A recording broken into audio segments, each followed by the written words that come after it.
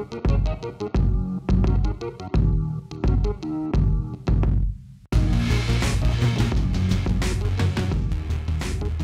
right, thanks for attending my talk on building and optimizing VR in Unity.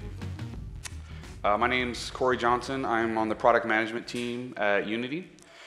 What that means is it's my job to talk to basically all of you, get your feedback, figure out what you guys need most, and figure out what we can be doing that's the most beneficial to you, and help kind of prioritize and figure out what our guys should be doing to help you the most efficient way. So I've been in the industry a little over 11 years. I've done a lot of different things. I've pretty much tried to code on every system except for audio. I like doing gameplay. My technical areas that I focus on in Unity are graphics, VR and AR, and performance areas. And that's my email. I didn't put it at the end, so if you want to email me, feel free. But it's just my first name at Unity3D. So that's a little bit about me. So how about a little bit about you? How many people here are actively using Unity? Show of hands. Oh, all right, good. How many people here are actively making VR content? All right, cool. So what am I going to talk about today? I'm going to talk about the Unity VR workflow. I guess it's over here. I'm going to talk about how to get started, what is actually happening when we do it.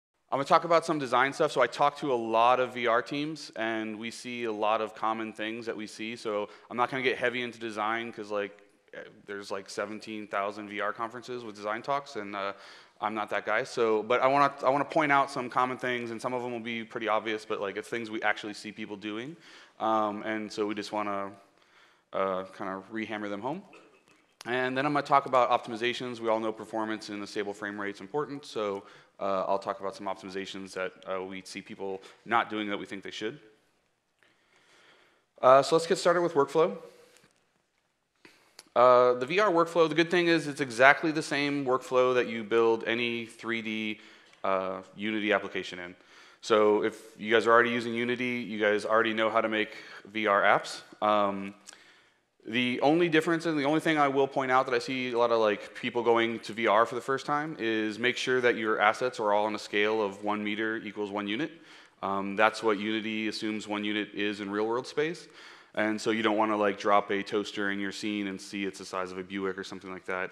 And this can be an issue if you are getting things from, say, the asset store or something like that, where you're like, oh, I'm going to buy this flower, I'm going to put it in my thing. Just make sure you have something it's in your process to check the scale of that thing, because artists like to go in there and build a flower at 10 meters tall just so they have the control and the fidelity. But build everything to 1 scale and make sure that scale is 1 meter to 1 unit. I will be talking about it later. We do have Editor VR. I'm going to talk about it towards the end of the talk and kind of about what it does. So the editor workflow the VR workflow will change a bit, and we'll get into that later. But so let's say you have an awesome Unity Chan dance party app and you want to make it VR. What do you actually need to do? Well, you just check this button in your player settings, virtual reality supported, and build and deploy and ship it. That's fine. That's it. Now, I'm sure most of the people here have actually built a game before, so there are some stuff that needs to happen, and that's what the rest of the talk is.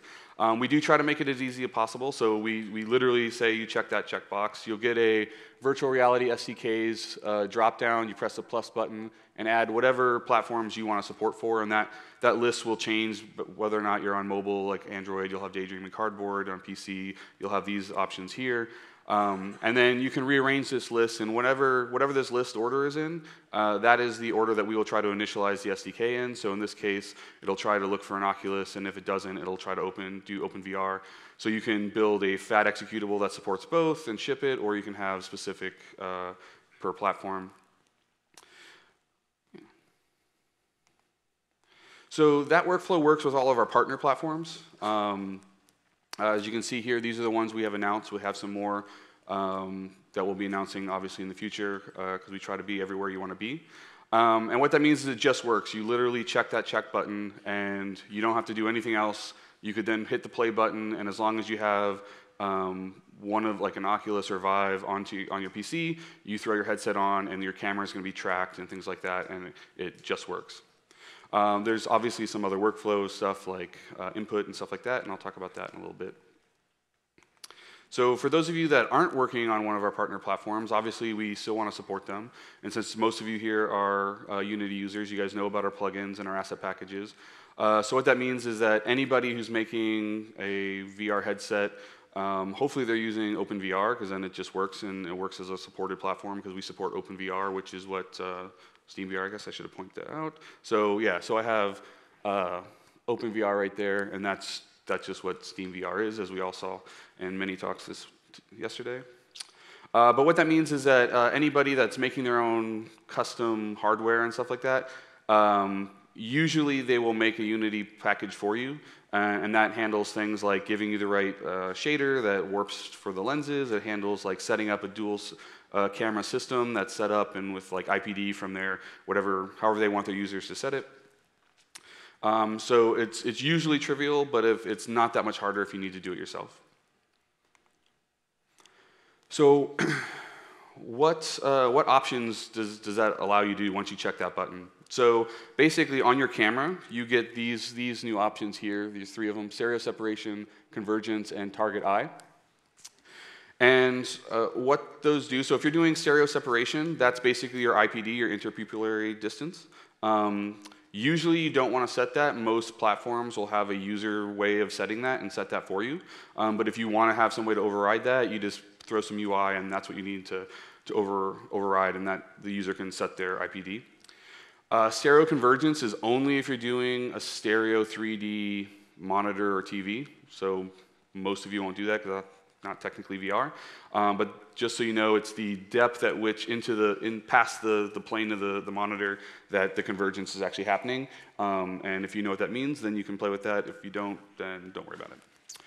And target eye is the fun one, the one that you'll play with. Default is both, which means you're rendering from that camera, where the camera position is now like the player's head position, and you're rendering to both eyes, so you're going to do a stereo standard VR display. You can set that to left, right, or none as well. And left or right is if you want to do something like render two different things to different eyes, or play around with something, or you want to make them look like they're looking through a telescope, so you shut one eye off and give them a cool effect, whatever you want to do with it. The cool one is if you set it to none, then that camera is no longer a stereo camera, and that camera is going to render to whatever the main display is. So if you're doing something and you want to have some kind of asynchronous gameplay, and you want to like have a different viewpoint that the person who's sitting at the actual PC with the mouse keyboard is looking at, then you'll just say, okay, the camera that's rendering that is set to none, and then you can control that. And it's a good way if somebody's, because everyone's watched the VR demos, and they're like, people are like, whoa, it's crazy, and like the people outside are just like, I don't want to watch that, I can't see what's going on. Well, you could give them another camera, and especially viable on PC because you're rendering another camera, but on today's PC, that's usually pretty okay, and it can be a better experience for people that are watching people play VR. Excuse me. There's some other settings that you're going to set, and I thought I disabled this slide, but I'll talk about it now then. The other settings that you want to set are graphics jobs experimental and single pass stereo rendering. So single pass stereo rendering will be on by default, and just leave it there unless you're doing something very specific that you don't want it, or like you're making your own hardware and you don't want us to try to do anything. But basically what it does is every time that you go do a draw call, there's all sorts of setup work on the CPU to set up everything, and then it passes it up to the GPU, and the GPU draws it. And so what we do is basically the single pass stereo rendering does all that work once for each draw, or for each frame, and then at the very last second, as late as we can, we say, by the way, instead of just rendering this object once, we're going to render it once from here and once from here, but we share all the things up to there. It also shares culling between the eyes. We create one giant frustum that encapsulates both eyes, so we do culling once, and we also share shadow pass. Graphics jobs, you probably want, especially on Vive. What that does is it's our newer pure mode renderer. And it's basically a newer way that we do multi-threaded rendering that runs faster, and it works for like DX12 and Vulkan. For older APIs, you'll want to test it and make sure, because you might want to just stick with our old multi-threaded renderer which is another checkbox that will soon be replaced by a drop-down anyway, but yeah.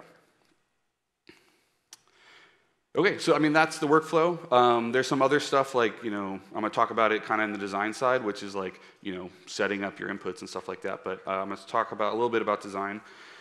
And I'm going to try to weave like a theme of consistency throughout this part, and we'll see how successful I am because I haven't done this talk before. And to kind of demonstrate and kick it off easy with consistency, I'll start off with our old friend Gravity. This is one that everyone in this room should know. And what I mean by consistency is like no matter what you show your user, like no matter what he's hearing, whatever he's showing, whatever you have him doing, Gravity is always telling him that he's standing and just gravity's pulling down. That's it. So you need to kind of maintain some consistency with that fact. So an area where we see this, we see a lot of apps that have high-speed car chases or roller coasters and things like that, and all of a sudden you have this like turn. And what happens when you turn really fast in your car? I've driven around here, so I know you guys know.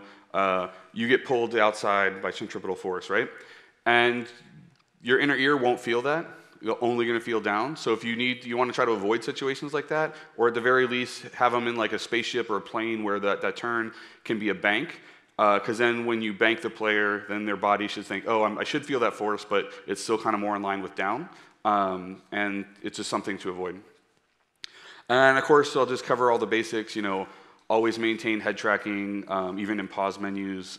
Fade to black if you use HMD tracking for any reason. Don't put your users on small watercraft. I've seen that. I don't get sick very often. I do a lot of VR, but being on a rowboat in the ocean did not help that situation. So keep that steady horizon. Don't ever override the camera with scripts. Always just let the tracking control the camera. And going along with Gravity, realize that people don't feel velocity. People only feel acceleration. What that means is if you're, again, in a car or a plane and you feel the takeoff, you get pressed back into your seat, but once you get up to full speed and steady speed, you don't feel like you're moving at all. Remember that, because that's what the brain is telling them, is that they're not moving. So if you have them driving in a really fast car, that's okay. But what you don't want is to have really fast, slow acceleration. You don't want them like going slow and have this feeling of building up. Just try to get them to their constant velocity as fast as possible. Yeah. Focus. You want to maintain a consistent focus range. This is an image I found on the internet. I credited in my slides, which I'm sure I'll make available. And basically, it's the heat map of where people are looking in VR. And as you can see, for the most part, they look straight ahead, which is a good thing, because we don't want to tire them out. They drift a little bit when there's a little thing. But the human eyes tire really easily. They like to stay focused on just looking straight ahead and kind of at a constant distance. And what that means is you want to make sure that the things that you're asking them to focus on, especially rapidly, stays within this 2 to 5 meter range in front of them. You don't want to do things where it's like, oh, check out way back there, because not only looking into the distance, you lose stereo perspective anyway. But if you have them look way in the back of the room and then focus in the front and then look way in the back, their eyes will literally get tired from focusing because it's still muscles pulling and stuff like that. So try to keep their focus in that 2 to 5 meter range, which, as we probably all know, that's the best range to reach text as well. So it's a good thing.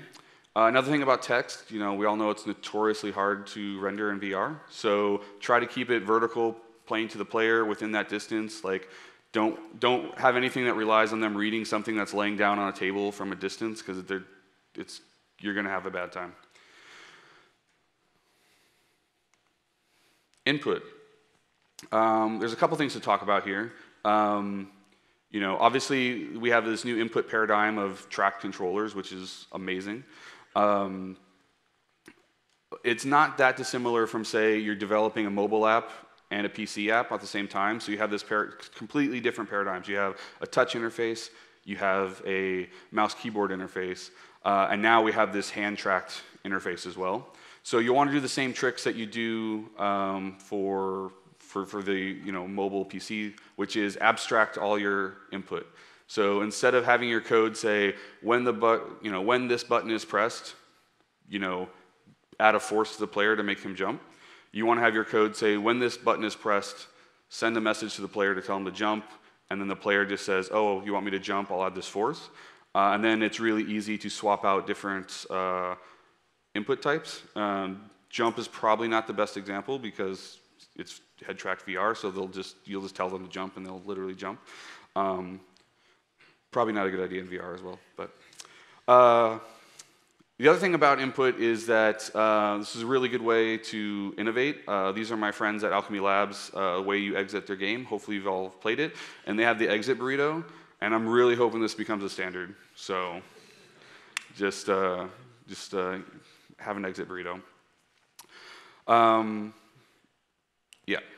One more thing I'll put in here since I'm talking about kind of input is humans are really good at standing. I bet if someone paid me, I could stand here all day. What I couldn't do is like flail my arms about all day because I don't work out at all. So if I had to like say point a lot and just hold my finger pointing, like after a couple seconds I'm already gonna dip down. So remember that. Similar thing with the eyes, their arms are gonna get tired, so try not to have something, unless it's, you can do it, like I've seen some awesome like lightsaber battles and sword fights and like, audio shield and stuff like that. It's fun, but just keep in mind that you're gonna need to give them rests and stuff like that. Because yeah, we're lazy. Remember when the Wii came out and we're all like, yeah, it's amazing, and now you're just like playing tennis and you're like, yeah, like humans are lazy. Make sure you give them agency in the world. So make sure hand tracks is best. So which is awesome because I'm super happy that Valve announced that they're making it easier for people to make hand tracks items and things like that. Make sure you do the hands at a minimum. Don't worry about the rest of the body yet. We see people do a lot of like full body avatars and things like that. They don't, like IK systems don't know the difference between this and this. So the chance of you breaking and not matching up with reality and just giving them something to realize that with is too great at this point. There's tons of people, maybe even in this room, like building things that will help that. But in general, hands and head tracking are pretty much all that's needed. I personally believe we'll get better relatively soon, and it'll be great. But for now, don't do it. The other problem is we see a lot of things where they give you an avatar, like you'll be in a seated experience in a cockpit, and so they give you the whole body, and like you're grabbing onto like controls or something, so it can match up. But then you look down and you see inside your chest, and it's like really ghostly. And luckily, it's not anatomically correct. Otherwise, that might be better, worse. I don't know. But just make sure you don't worry about it. Hands are usually the best. They're cross-platform. That means you don't have to worry about designing, am I going to show them the touch controllers? Am I going to worry about showing them the Vive controllers? Don't worry about it. They just see hands, and they're abstract, and they relate to the people, and it's slightly better for immersion. But most of the platforms give you the CAD models, so you can do really nice stuff with showing them the controller. One thing about not having a body, one thing that you expect to see when you're standing, if I look down, besides the fact that I'm annoyed that it's raining and I had to wear pants today, I kind of know where I am. I know how close I am. I know how far I can step up to this object because I know where I am in the world. So try to give them some semblance of that. We see a lot of people that don't give that at all, so give them a little blob shadow that kind of is like, hey, this is the area you're taking up. Do little feet prints that kind of show this is the area you're at, this is kind of where you're facing, so if you step forward, I kind of know where I am in the world, and it helps really ground me when I look around, because that's all I really care about when I look down is like, yeah, there's ground, I'm here, where's everything, right? This is a really good way to maybe show people, depending on how you're going to locomote, you can show them the path that you're actually going to move the camera on. If you're going to do that, it's probably not a good idea. But like, you can say, oh, you're going to kind of go around over there, and it kind of shows them, hey, if I do this, this is where I go in the world, and it gives them that connection back to like, hey, I know how to walk, and I know how to get there, and if you tell them that, so they still have that same feeling. One last thing is VR Ghosts. And I'm not talking about like rendering and like pixel response time or anything.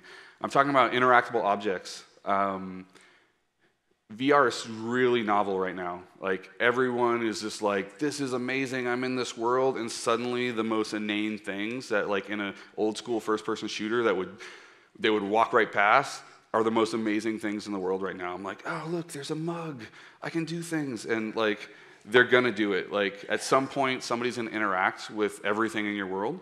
So keep that in mind, and don't put stuff there if it's not interactable. So this has big big costs on CPU budgets and stuff like that. Try to avoid things that are concave right now, like this mug. Like doing this in VR is really hard because it's a physics object. It means I have to have multiple physics objects right now to like do that, and swirling it around. And allowing them to do intricate interactions like that highlights the fact that today's physics engines are approximations.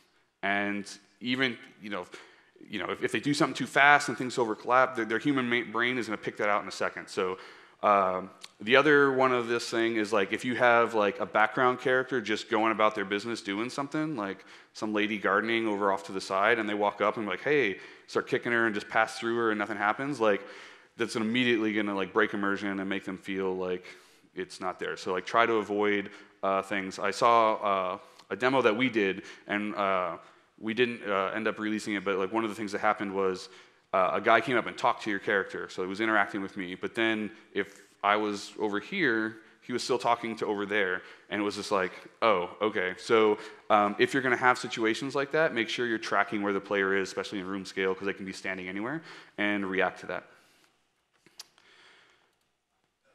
So the last thing I want to talk about is reality. Reality stays really smooth and consistent. Like, we have this concept of deja vu where we notice like something, our brain is telling us something's off. Reality doesn't slow down unless you're on drugs. It doesn't stutter, and hopefully, which brings me to my next section, which is optimizations. So again, those were just some design things that we see people do a lot when we go and I try a lot of VR stuff, and it's just like, oh yeah, you shouldn't have done that, and I see it a lot, so hopefully you guys have heard of all before, but like if you haven't, like hopefully you learned a little bit of something. So everyone here knows that performance is really important. We need to maintain 90 frames per second, which is, less than 2 years ago, it was like 60 frames a second, and now, we have to be at 90 frames a second while we're rendering everything twice. So what are some things that you can do to make sure you maintain a solid, steady frame rate? Yeah, so I already talked about these. Single pass rendering, use the new graphics jobs experimental. They can have a monumental effect on your performance, so I'll just reiterate, check those boxes if you can. You will be happy. In general, don't do things more than once. We're already rendering everything twice, so everything you can do to limit the amount of times that you do any kind of processing is better. So don't use image effects, with the exception of anti-aliasing. So I'll talk about that. So as you probably know, image effects go through every pixel on the screen. And nowadays, it's like everyone wants a 4K monitor. We're talking about 8K monitors, and it's like 5K TVs or something ridiculous. So there's a lot of pixels to do that. So if you do that, that means you have to do it twice, because you're going to have to do it for each eye. And that's bad. Our new cinematic image effects does support VR, and they do some smart things to make some of these viable. And we are, most of the people here, I'm assuming you're probably doing like PC-based, high-end PC-based stuff. And so you can get away with doing image effects. So I should point out that nothing I'm saying here is like an absolute. Like if you're like, well, I kind of need to do that, like feel free.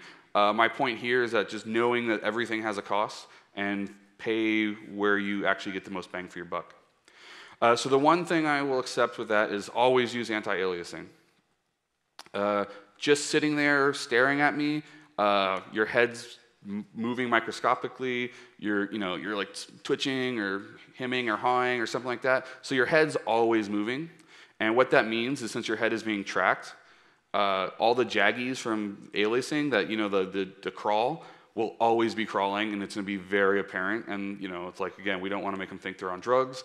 Unless you do, but build whatever you want.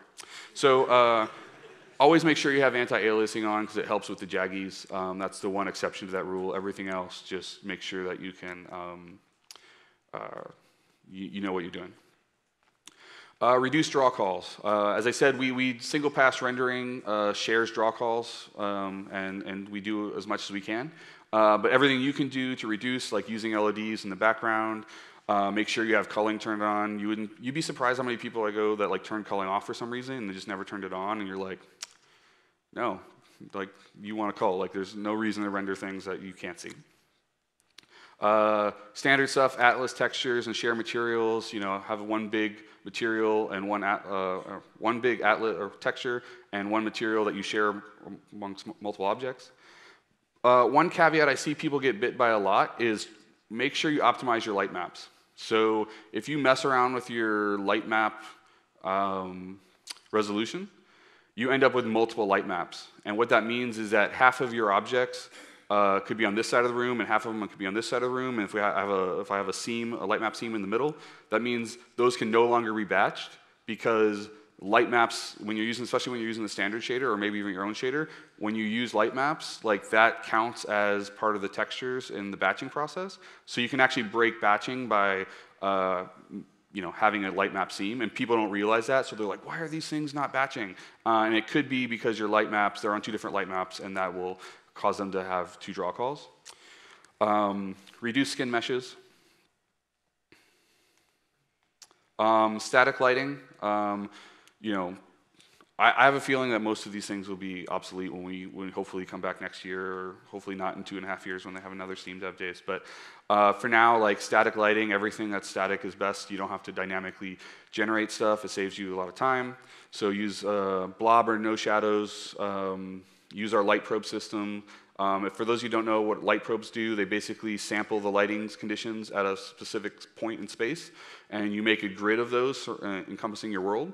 And then as dynamic objects walk through, we basically sample the cell they're in, and it looks like a little pyramid, and we say, okay, what are our lighting conditions? And then we apply the lighting to that object based on that, so you can get some dynamic things moving in and out of shadows without actually having to have dynamic lights. Avoid CPU spikes. That means garbage collector spikes. So you know, all the standard stuff. Use object pooling. Don't instantiate objects. Yeah, like if you want to know more, I can go into more detail during the question and answer portion. But yeah, think about using coroutines. If you have like long, super long things, you know, maybe break that up over a couple frames using coroutines. For those of you who don't know, coroutines are a way to time slice like an algorithm. So you basically say, I want to do a little bit of work, and then I'll wait, and then I'll do a little bit more work. So if you're doing things like calculating enemy paths to the player or something like that, where it's like, oh, if the enemy doesn't react within like, you know, 3 frames, like the player won't notice, like calculate that over 3 frames. I will say, you know, profile and make sure you know what you're doing with coroutines. They do generate some memory, and so use them sparingly. Reduce render texture updates. If you have anything that's like, you know, the arena cam that's like in the background, you know, make sure that you don't, you know, if you don't have to update it every frame, like maybe have that running at 30 frames a second while you're at 90. Depending on how like actual visual and how much time your players actually spend looking at it, render textures are a full render, so they're very costly. Consider simplifying your visuals, fewer objects, lower poly meshes, use high-res textures to kind of give them more detail, flat shading. Like, I think a good point was made in the keynote where it was said that, you know, for us, like, I mean, people don't actually care how super realistic we all know about Uncanny Valley, and the closer you get to it, and especially in VR where they feel like they're standing in it, they're gonna just notice it's faster. But so like, you know, make them cartoons, make them whatever. Again, as long as it's consistent, as long as you don't change that up, and as long as like you say this is what gravity feels like and gravity stays that way, then, you know, everything's all good. So consider using flat shading unless you're doing some architectural stuff, and obviously you want to have some realness. Profile. This is something I literally go to many studios and I'm like, oh, what does it say in the profiler? And they're like, what?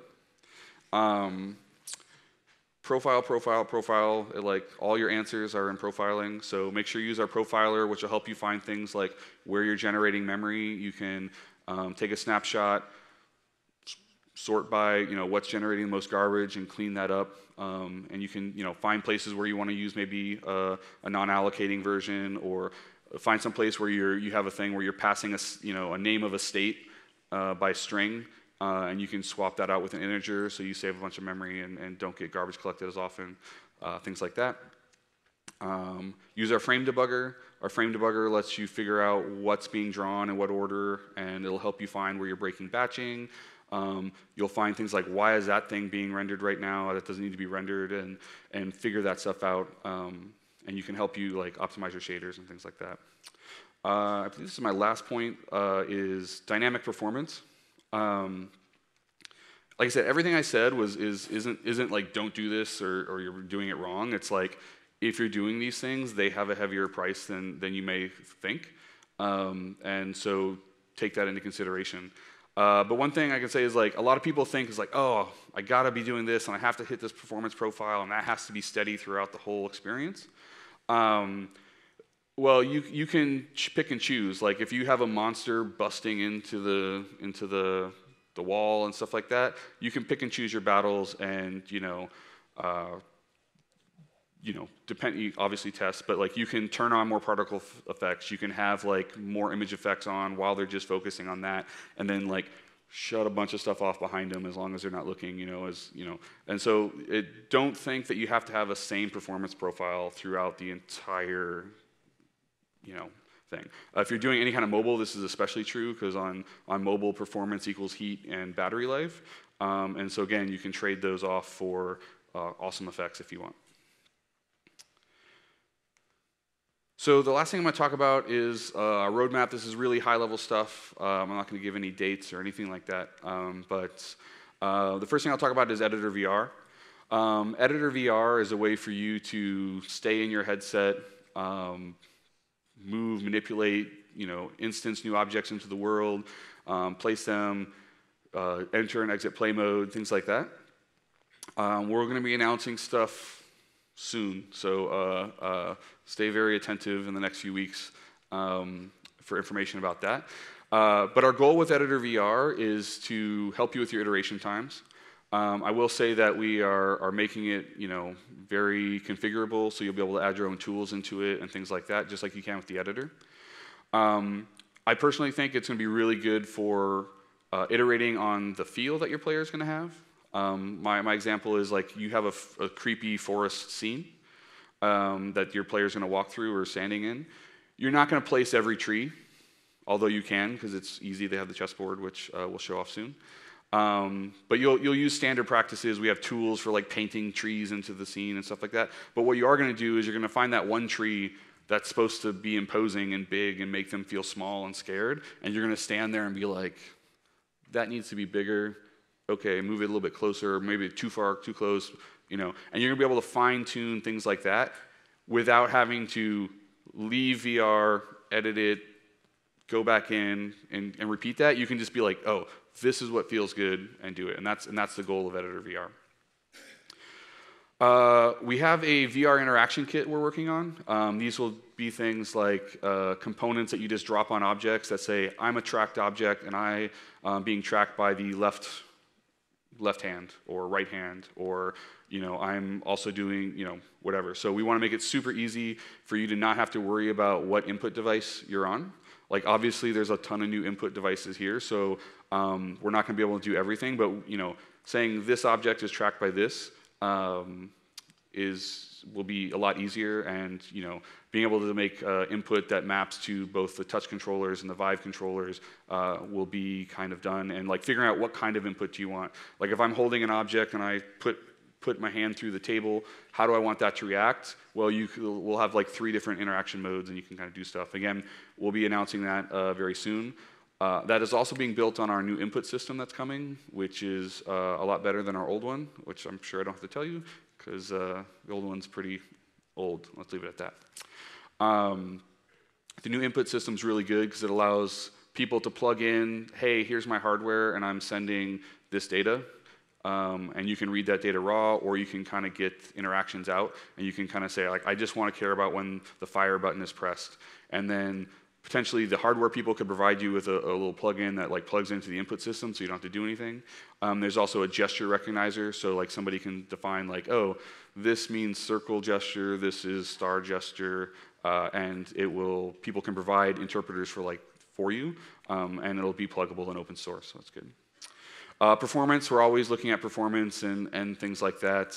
Specifically, I can say we've partnered with NVIDIA and AMD to integrate VRWorks and Liquid VR, so early next year you'll see implementations that hopefully rolling out and getting into your hands a little bit.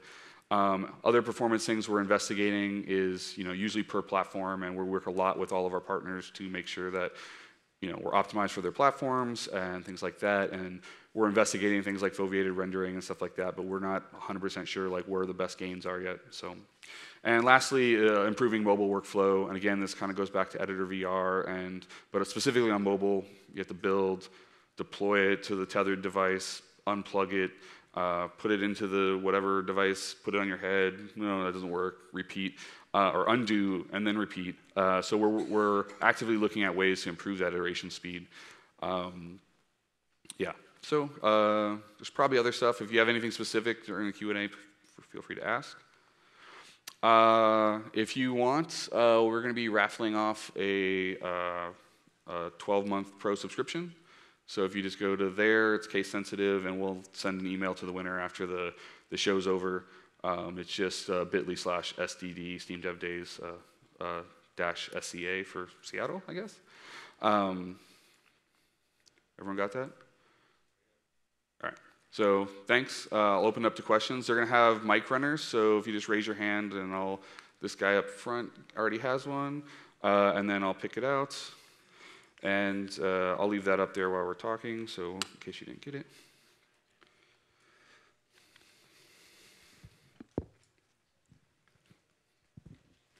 Hey, thanks. Great talk. I have a question. You mentioned light map optimization. Mm-hmm. How do you get objects to be in a certain light map or not? So basically, you just have to play with the resolutions. Usually you try to want to have your resolution so you just have like one big light map, but if you have like really high fidelity lighting or something like that, and you crank that up, other than like moving your whole world around kind of to match things up or move that seam, it's just about like, instead of like scaling up the entire map, maybe just scale up individual objects in that map and try to get them to fit. It's kind of a dark art right now. So yeah, okay. But thanks. Yeah. Cool. There's a guy over here. I'll just kind of weave my way back here. Right here, so, dude, right. Awesome talk. Unity's amazing. Unity, right? Yes. Oh, stop. Dude, no, and especially there's so much to learn, so much about optimization. And when I check my profiler, one of the things I see a lot is like the physics is taking up a ton. And I think one of your other talks, you kind of talked about overriding the physics and doing some of that, manually. And you talk a little bit more about that, and their code bases out and things like that. Sure. Kind of going back to my point that everything needs to be interactable. So again, like VR is super novel. Every single thing like that you can touch, they're going to want to touch. So like, first of all, like don't put things like a pile of paper clips in your scene, because people are going to want to do crazy things like make a paperclip chain, and your life is going to be very, very hard. So that's the first thing. The other thing is if you just have simple physics, like if you locomote around, everything's animated around, and you kind of push things in and out with animations, and you don't actually need that much physics, but some things drop. Like, you don't have to use our physics component. Like, gravity's 9.8, and so you can just add that in and animate them yourself with your own scripts. And if you do things like that, it allows us to strip out more of the code. Things that for PC, it's less of an issue, but like for console stuff, we see a lot that physics on consoles can be really tough because it's very CPU bound and can do that. So we're looking at that. I've had active discussions with our physics team. We're trying to figure out what we can do, because like I think physics in general, as far as game technology, is due for a next step. Like we talk a lot about hardware and software and stuff, but we need to talk about physics. Like VR means that we want to have a lot more things that are dynamic. We want them to have a lot more accurate, and I think it's just something that, as an industry, we need to work on. And I'm working on getting us to start working on that internally. But for now, like I said, if you just have a thing where you're throwing a ball, like GameDev.net will have that code. Go find it, build your own little plugin, and optimize the heck out of it, and you won't have to deal with a lot of anything, the physics system, worry about anything else. And you can find some good optimizations there. So, thanks. This gentleman right here. Yeah, you.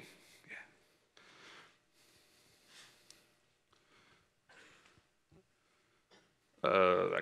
Back. There you go. Thanks. What do you recommend for targeting multiple head-mounted displays in the same build? You mentioned something about the order of the drop-down. Yeah, so I mean, it really just depends on whether or not you want to manage multiple builds. Like, you can set your, these startup costs will probably be pretty negligible over us saying, oh, this one SDK isn't there, so move on to the next one. Since we're talking about PC, like the amount of install size doesn't matter either. So it's really just whether or not like you want a clean build for that you're submitting to Steam that doesn't support Oculus, or supports Oculus only through OpenVR, which is another possibility, or if you want to submit to Oculus Store and it doesn't matter either way because they won't let you launch that from their store into an HTC Vive. So you might, if you care enough about like the meg or 2 megs that it might be for that SDK to come in your executable, you might just have a build that's Oculus only. In general, you really just need to add the HMDs that you care about onto that list and initialize it. And actually, you don't have to do anything. Check the box, add the SDKs, and ship it.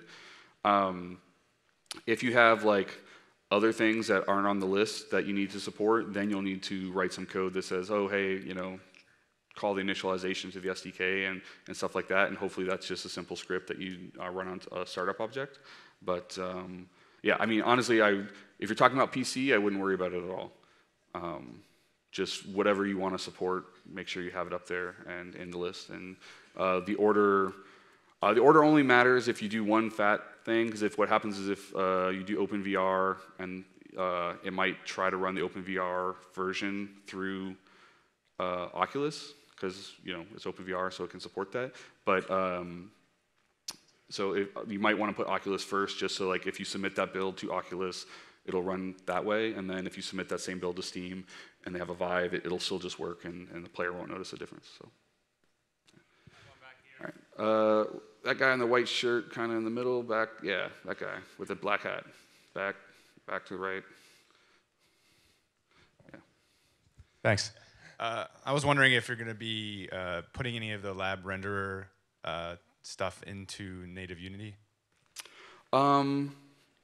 Yes, not in the way you think. So we have a feature coming up called scriptable render loops. And we're moving all of the code that controls what the render loop setup is into C# and making that open source. And we've already implemented the lab renderer in this way. It's one of our, it was our first test case.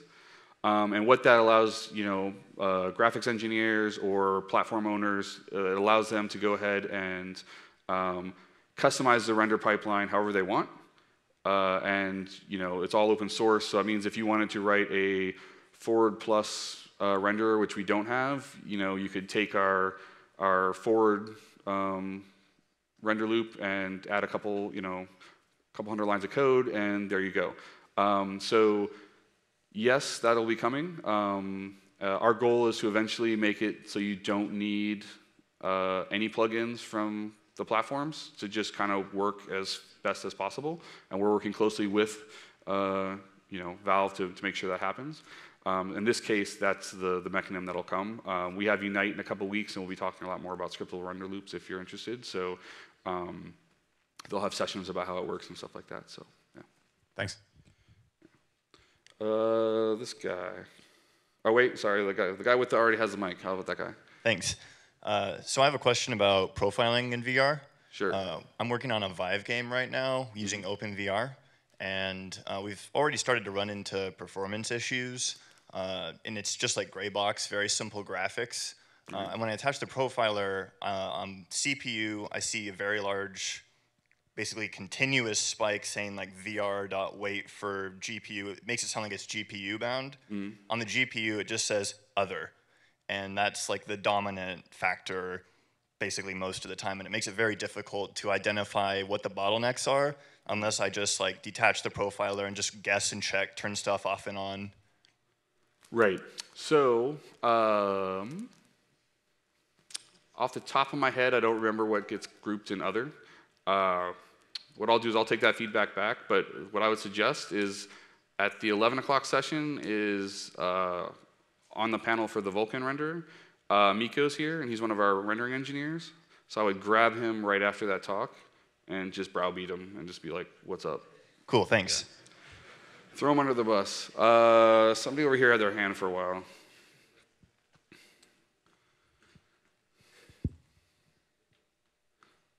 This dapper gentleman with the sport coat. Yeah, there you go. Is that a sport coat? Why do they call those sport coats? Like, I don't know. They're not. I don't even know. Anyway, thank you for giving the talk. I think we all really appreciate it. But you had mentioned something about gestures in VR. Is that going to be something that's being added, or is that something that already exists? I haven't seen anything on it yet. It's something that, like, the new input system will have a way for you to plug in gesture recognizers. And what those basically do is it's a way for you to write a little script that interprets the raw data coming in, and then anybody who knows can define what a gesture means, and they can basically poll the input over time, and then when they've deemed that a gesture has been reached, they can send an event. So while I'm not saying that we're going to add like, hey, they made a circle. We're designing the input system to make that super easy for somebody to say like, this is the threshold for making a circle. So it will be added, but like not necessarily by us. We hope that whoever is providing the input will have things that will recognize like common gestures, especially if they're like involved in like the system in any way. Okay, so it'd be an additional plug-in on top of what you essentially already have, or just a set of input criteria? It'll be some scripts that you can write and drop in that plug into the input system. Like, the input system won't be a plugin. It'll just be some scripts and an API you can write against to say, like, hey, I want to pull the data, and I want to fire off this once this condition happens. And it'll be super easy for that to be abstracted from anywhere in your code. So, you know, hopefully all your game code just says, oh, they cast a circles thing, and you don't have to worry about it, and it keeps it isolated again. And then if you are, you know, on a different platform, then that's, you know, because that could be hand tracked, but then you have the mobile version of the VR thing, which will probably be a thing in a year. You know, it could be like, oh, well, on this platform, that means I'm a, you know, I look for touch events instead of 3D positions in the world. And so we want to make sure that there's a good abstraction layer, and we're providing that. And hopefully you guys will fill in the holes, and it'll be really easy to just find, you know, open source like gesture recognizers out there. So awesome, thank you. Yeah. Right up here in the front, and then we'll sweep back that way. So one of the things that I saw as like the strongest part of Job Simulator was the interactions with objects and how smooth they were. Yeah. I'm wondering if those interactions are done through physically based interactions with the hand model, or is it just when you're sufficiently close to a button, it just triggers an animation of the button being pressed? Like, what's generally the best way to do those really smooth, well-constrained interactions with objects? So, I actually talked to them about this, but I forget, so I don't want to talk to them. Devin is here. Maybe not in the room, but Devin and the Alchemy Labs guys are here, so like track them down and ask. There's a couple things, and the main concern is, again, like, what happens if I have an object in my hand and I put my hand through a wall or something that's immovable? There's a couple ways. So some people just make you drop it. And there's some people, what they have is they have a joint, a physics joint, and like whenever you pick an object up, it just gets put on the joint, and that can be a spring joint. So there's like as my hand moves through, like the object sits there, and if I get to a certain point, I break the connection, and it'll just drop. Other things, that mean it'll just stay in, and then like as I come back, if I came back over here, it would slide and kind of follow. Other things just apply the force, and then like wackiness happens. It really is up to you and the feel that you want in your game. So like as I said, like our interaction kit will actually have like a couple, like I think we have like 3 different options where you can say like, oh, this object is grasped, and what does that mean? And like you can say like, I want a joint constraint, and then you can play with the joint, or you can want to say like, oh, I just want this thing to go, because the other thing you can do is just turn off the collider on this, and this goes with me. But then if I let go of it outside the world, what happens? Like, you know, so it's really up to you and the interactions that you have in your game. The cheapest one would just be to turn off the collider and just update the position with the tracked hand. But then again, like people can drop things out of the world. So, but if you have a mechanism for dealing with that, or that's fine, because like you can just generate new content and like fling things away. Like maybe you don't care, and because you're generating all that content, you want to have, you know, a way for them to get rid of it. Like fine. Again, so we're going to provide you options, and it's really up to you. Thanks. We'll sweep by. This guy was ahead of you. I'm sorry. Is there 2 mics? Where's the other mic? All right. We'll get somebody in the back, and then we'll come back. We'll ping back and forth. Thanks. Rigid body sweep tests can be useful for that as well. Yes. My question would be, do you have any suggestions for improving editor performance? Because what I've noticed is I've had to disable gizmos, I've had to hack up third-party assets that draw custom scene views, not scene views, sorry, like toolbars. Mm-hmm. My frame update time in my game can be 5 milliseconds, and I'll drop frames like crazy without disabling some of that stuff. I mean, no, the way to optimize is disable stuff, I guess. But we'd be interested if you could share your project, either through like email me or submit a bug. I don't know how big your project is. It'd be interesting if you could test, because if you email me, I can send you a script that will like strip out a lot of your assets, like sounds and textures and stuff, to make it packageable. And it would be interesting test to see if it's like code things happening or if it's just size of data. But we should definitely follow up and like get people looking at it to figure it out, because we want the editor to be a smooth performance. So again, my email was Corey, C-R-E-Y, @Unity. So email me and we'll follow up. Okay, thanks. Was somebody had a question in the back there, maybe? Anywhere? That guy really wants to ask this question. All right, on that idea of the profiler and looking at, trying different renders, trying different batching things, I wanted to have some quantitative way to compare the stuff. So I was trying to create a time demo that would fly the headset around in a certain pattern, but I couldn't, I couldn't take over for the tracking system. Is there any way to do that kind of like rigorous A/B testing? Well, you can take over the tracking system, just don't have anybody in the headset. And like only because if you're only looking at the data and you're not actually experiencing it, that's fine. Like for this case, like yeah, that's a good use case to like fly the camera around and see what parts of the scene are more costly. That's fine. Just make sure you don't put one of your testers in the headset while they do it, because that would be bad. All right, I'll keep trying. Yeah. Let's go to this guy.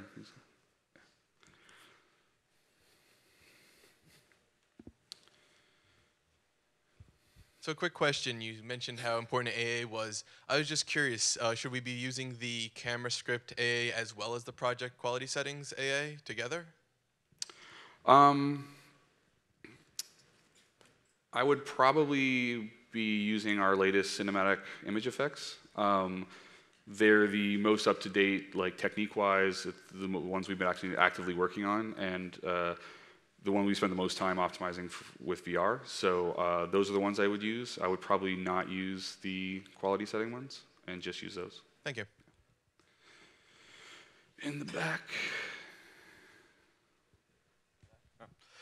You mentioned talking about rendering performance in terms of triangles, texture size, and batches. I'm just kind of curious, is there an order of like, if something's going to be a little bit higher, or like I'm making this higher so this one can be lower, what's a good order of like, are triangles better to have higher than texture size, or does it really? No. It's something you'll need to play with, have your tech artists like play around with like what they can get away with. Everything, I mean, we're on PC, so triangles are pretty cheap. So That's kind of what I assumed, was triangles are always the cheapest, but I wasn't sure if I was making a false assumption. yeah. My advice is general, kind of, because I can kind of include some mobile. Yeah, on PC, I would probably say triangles are the last one to optimize. But yeah, other than that, like it really depends on, because every tweak you make is going to affect the look of your game, and that's something you're going to have to figure out where to pay the piper on that one. So. Okay, cool. Real quick, you mentioned cinematic image effects. Is that just in the standard assets package, or? Yeah, so no, they're not in the standard asset package. Those are on the asset store as a separate package. They're also on GitHub open source, so you can download them. They're all open source as well. And yeah, we just released the what we call the Uber effect as well. So they're even more optimized. If you are going to use multiple ones, we share passes between them, because before we had them all individual while we developed the techniques, and we just combined them all into one Uber effect, as we say, so that way if you're using, as you turn on, A, we ensure that they happen in the right, most efficient order, and then B, we can share passes between them, so they're a lot more efficient than, say, adding them individually. But they're all available open source or on the asset store as a package, and we're super proud of them. They look really great, and we have some of the best performance out there right now, because we've spent a lot of work on them. So yeah. Sorry, so the Uber effect is like combined image effects? Yeah, so it's instead of having multiple scripts that you add to the camera, you'll just have one script that you add, and then you can just turn on and off which effect. It works like our standard shader, where if you don't have an effect in there, we use the compiled version where we compile that out, and so it's optimized. And you'd still recommend just AA with that then, or play around? On PC, like I tend to be a little gun shy. On PC, like you can probably get away with a couple other things, especially now that we've gone through and done some optimizations. But again, minimum is AA. It's still going to be a very expensive thing if you add anything else. But again, it's your call whether or not that performance hit is worth it. Because if you have some like really cartoony, flat shaded things where like you're in the land of cylinders and they're running around, like sure, like why not bloom? Who cares? But if you don't, then what you can get away with is up to you. Awesome. Thanks. Great talk. Thank you. I got one more question maybe. Let's go this guy over here. And then afterwards, I'll be off to the side if anybody wants to continue asking questions. Or outside. I'll be right out there. Yeah, what's the current suggested workflow for shipping a game with both VR and like traditional gaming support, like without having the VR libraries being loaded up? Because right now, if you're trying to ship for something for like OpenVR and without it, there's not really a good way to get the OpenVR not to launch on every single run. Right. That's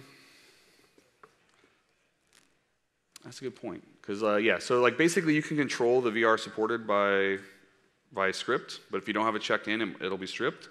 So build it with it stripped and just have a really high precedent initialization script on an object that's in your first bootload scene or bootstrap scene, and just say, hey, shut that off.